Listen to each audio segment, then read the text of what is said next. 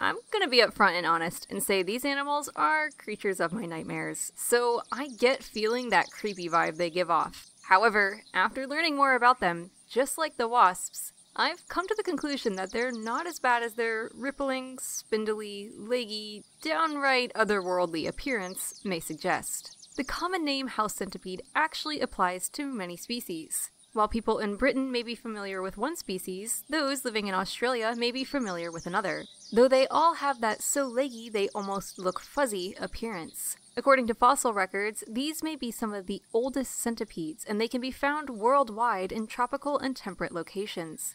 House centipedes are generally ground-dwelling arthropods who like to live in leaf litter, under logs, in cracks and crevices, and other dark, wet places. They're more active at night, and this tends to be the time they're seen in households. House centipedes wouldn't have a common name like house centipede without reason, though I fully admit we've covered some less than appropriate common names on this show.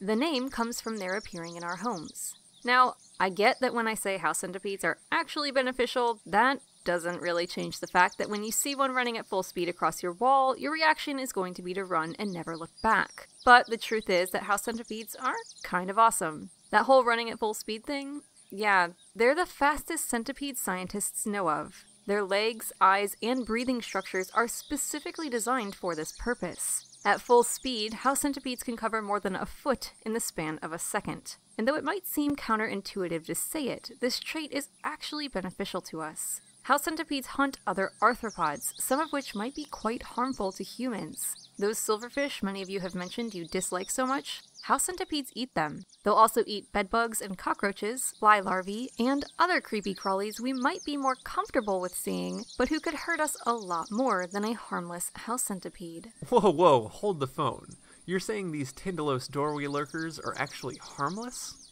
Well, yeah, pretty much. Technically, the front legs on house centipedes are modified to act kind of like fangs, which can inject venom into a victim. But usually human skin is too thick for these to penetrate. And even when our skin isn't too thick, a sting from a house centipede is typically described as no worse than a bee sting, though that's still not exactly a fun time. On the other hand, house centipedes are quite fragile. When up against predators such as birds, small mammals, reptiles, and humans looking for a fight, house centipede legs can just fall right off. Normally they have 15 pairs of legs, including the modified claws, but it's not uncommon to see them with fewer than this. When they aren't scaring the crap out of everyone around, or seeking out a meal, house centipedes will groom themselves. Yep, just like Chester, these arthropods enjoy a good bath. House centipedes are also gentle in their mating habits and will caress the antennae of their partner. After mating, females will lay anywhere from 30 to 150 individual eggs in soil over the course of a few days to a few weeks. The babies will hatch within 2 to 3 weeks with some of their legs, but they'll have to molt about 6 times before they obtain them all. At full size, house centipedes average an inch in body length, though some species can be 3 inches long. They may not begin reproducing until they're 3 years old, and thus can live to be at least that age in the wild.